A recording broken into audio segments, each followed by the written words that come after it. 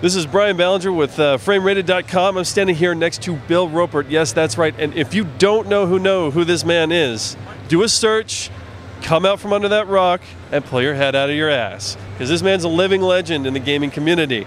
Now, Thank God I'm still living. Exactly, I'm not exactly. A posthumous this is a living yet. legend, exactly. So now I get to touch a living legend. How is that? So anyway, we are standing here next to Champions Online. Everyone knows about this game, big MMO coming out. You're on the design team. Tell me what's going on with it. Well, I was actually really lucky. I started last November, so I've been on the project for about 10 months now.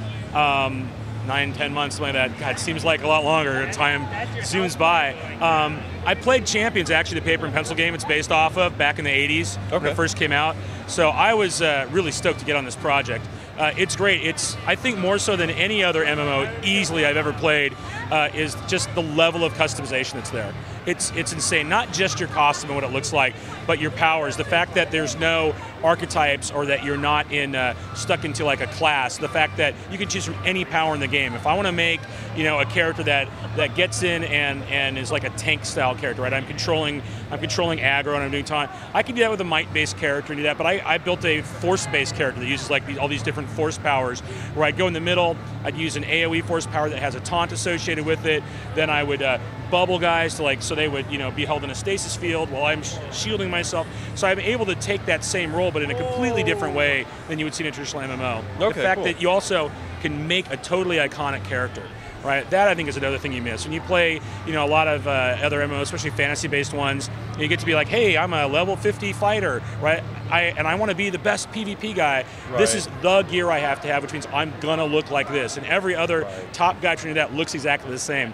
In Champions, we never force a look on you, but we just keep giving you more and more and more and more options to change how you look and how your powers, characters manifest themselves, so you can really make an iconic hero in the world.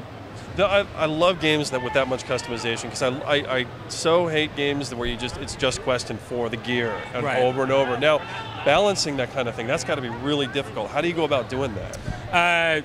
Long hours.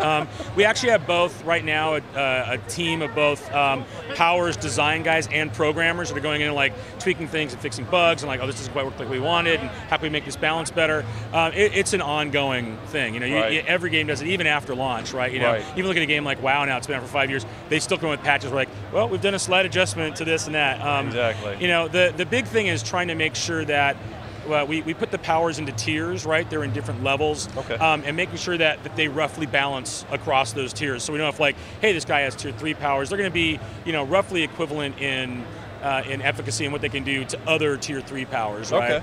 So really the way we've designed it is trying to make a system that's very flexible, that has a lot of interactions, not only within power sets, but across power sets.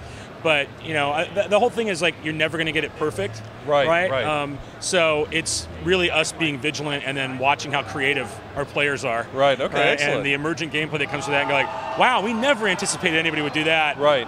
We better do something about that, because that's way too good. Right. Now, I know a lot of those guys will just bury themselves in the statistics, find out the best ways. In fact, we got a guy on our staff that does that for us in particular. So we can be MMO badasses. It's a lot of fun, but.